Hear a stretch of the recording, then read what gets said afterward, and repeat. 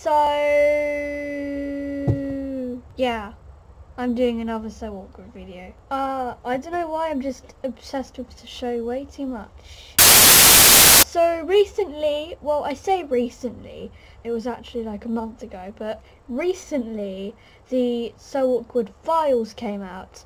So I've basically made predictions on this sheet of what we can expect from them in Series 5. Obviously the actual Series 5 trailer hasn't come out yet, but when it does I'll definitely update my predictions. If you guys don't know what So Awkward is, it's basically a sitcom on CBBC of these teenagers going through life. You've got the stereotypes like the nerds, the happy-go-lucky ones, and like the normal ones that are just cool.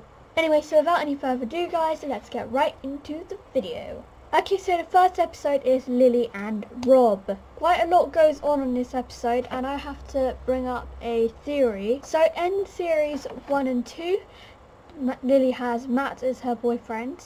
Well, I say boyfriend, I don't know if they actually were together.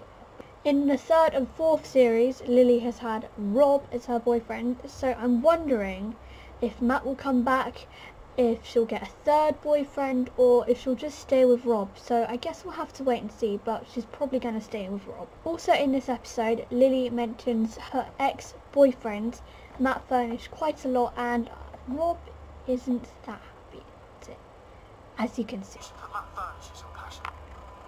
Let's not have an argument about Matt Furnish. Oh, Matt Furnish. Then Lily puts her passion as sports and lies about her leadership qualities, and then this happens. You have given me a great idea. You are the perfect choice for the 6th form netball captain. So in episode 2, it's Lily and Jazz. Jazz is still a crazy bouncy food lover, which is good. No change there. Definitely looking forward to more Jazz Selford specials in series 5. Wonder what they'll lead to. But because Lily kind of took over Jazz's form, Mr. Malone kind of got a different view of Jazz. Get on with yourself, Jazz. Might be an idea to spend a bit less time with Lily. A list of 38 examples of why she is such a mature and sophisticated role model suggests you become way too reliant on her. Next is episode 3, so Ollie and Rob. In this episode, Mr. Malone kind of tries to tell Rob what to put as the answers and what to think, which is wrong. To one of the questions, Rob answered that the education system is at its best when it's teaching us valuable lessons that relate to our lives in the 21st century. It can also entertain, enrich and move us. He then admitted that Lily helped him, he wrote that for him, so he's still lazy and immature, but that's fine. Something funny that happened at the end of that episode was that Ollie actually lost the Even Further Maths Club elections to Destiny Fretwell in year 11, so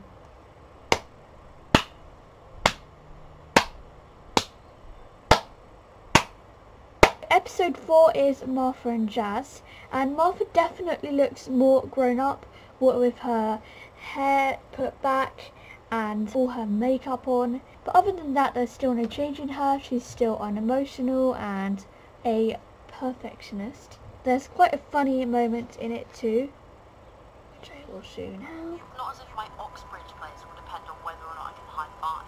You don't know that for certain.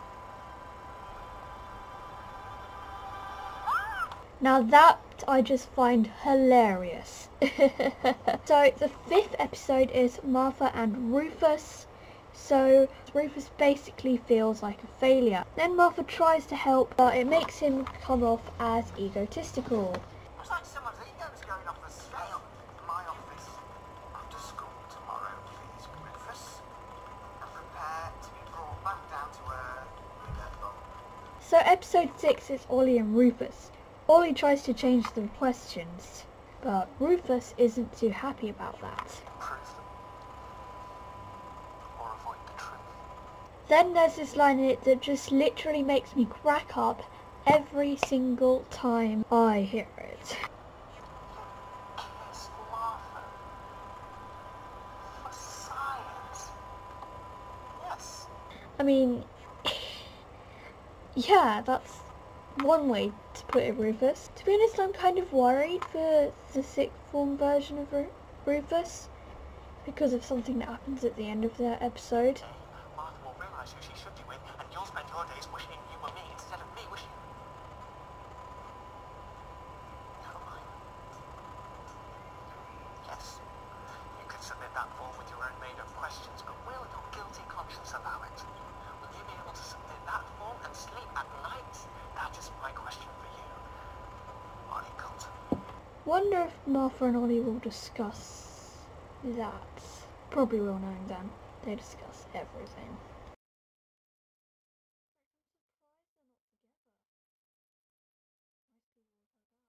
Anyway guys, I hope you liked that video. If you did, give it a huge thumbs up and subscribe down below, and I'll see you in my next video. Bye!